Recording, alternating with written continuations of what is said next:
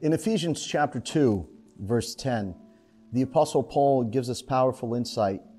And he wrote to the Ephesian church saying, "For we are His workmanship, created in Christ Jesus for good works, which God prepared beforehand that we should walk in them."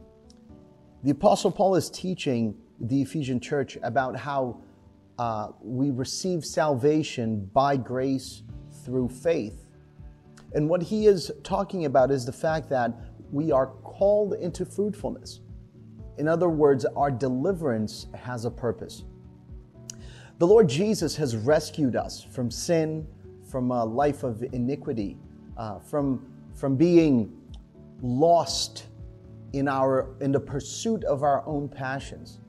And He rescued us into what the Bible says, the kingdom of the Son of His love. In that rescue, that salvation, that change, a transportation from the kingdom of darkness into the kingdom of the Son of His love is not for nothing. The Apostle Paul states that we were prepared and created in Christ for the good works which He has prepared beforehand that we should walk in them. So today, as we meditate and consider this thought that we are called into fruitfulness, what are we supposed to practice and what are we supposed to learn? It's that fruitfulness is not just a passion, rather it's our mission. It's a calling. I remember when Jesus invites His disciples to follow Him, and His invitation in Mark chapter 1, verse 17, it speaks about a mission. He says, "Come after me, come follow me, and you will be made fishers of men." Because our calling is not just into salvation where we can enjoy the presence of God, but rather it's a call into fruitfulness. And we're going to discuss it in the next few days, how the changing of our nature has everything to do with that. You know, next week we're going to talk about having the mind of Christ and Christ in us. But we must understand that fruitfulness is not for a select few. Fruitfulness is meant for all of those who call themselves disciples of Jesus Christ because He has called us. It's a mission. And just like before He was taken up to heaven, in the book of Acts, in the first chapter, He tells His disciples, giving them the Great Commission, and He tells them, "Go, therefore, to all the earth, making disciples, baptizing them in the name of the Father and of the Son and of the Holy Spirit, teaching them all of the things I have taught you." And if we understand that the calling of the Lord is not just for our benefit, but rather it's a call to transform us from the inside out so that we can be positioned to bear fruit. And there's a powerful passage in Colossians chapter 1, verses 9 through 12. In this passage, I think it speaks volume to this understanding.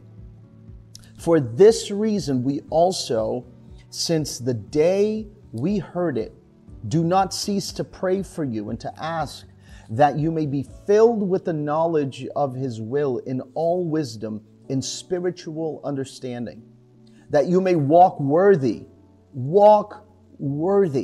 of the Lord, fully pleasing Him, being fruitful in every good work, and increasing in the knowledge of God, strengthened with all might according to His glorious power, for all patience and long-suffering with joy, giving thanks to the Father who has qualified us to be partakers in the inheritance of the saints in the light."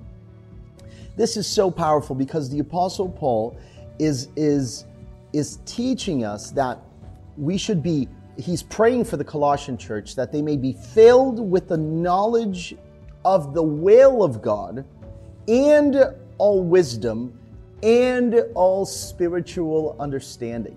These are the three things we must pursue in our spirituality as we walk closer and closer with Jesus. We should seek to know His will, to receive wisdom and spiritual understanding, that we ought to live in this way, worthy of the Lord, fully pleasing Him, being fruitful in every good work and increasing in the knowledge of God, strengthened in all might, according to His glorious power, for all patience and long suffering, which is perseverance with joy.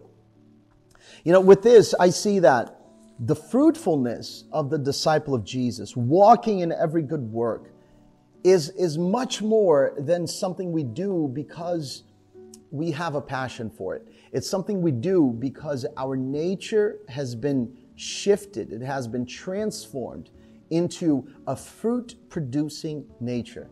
And if you believe that, and if you understand that fruitfulness is part of our calling now, it's part of our identity when we are in Christ, you will live always aware of what God wants to do, not only in you or for you, but also what He wants to do through you.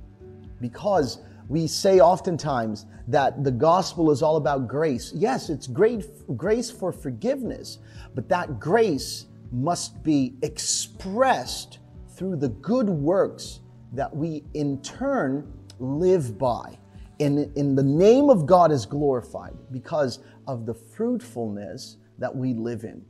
In the next few days, we're going to talk a little bit about the 15th chapter of the Gospel of St. John, and I hope this will bring more clarity to you. But in this day, reflect upon that.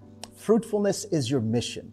So live worthy of the Lord, of the calling of the Lord upon your life, and understand that you were born for fruitfulness. In Jesus' name.